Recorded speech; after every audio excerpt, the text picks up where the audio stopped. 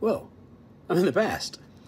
Did you know the origins of modern data science go back to the early 60s? The brilliant John Tukey wrote a groundbreaking paper back in 1962 called The Future of Data Analysis. He wrote about how he was tired of all the abstract math and wanted to use real data on real-world problems. He went on to invent exploratory data analysis. Exploratory data analysis and Tukey's work, he was brilliant. He did lots of amazing things. It's the foundation of modern data science. If you do data science, you should really know a little bit about John Tukey.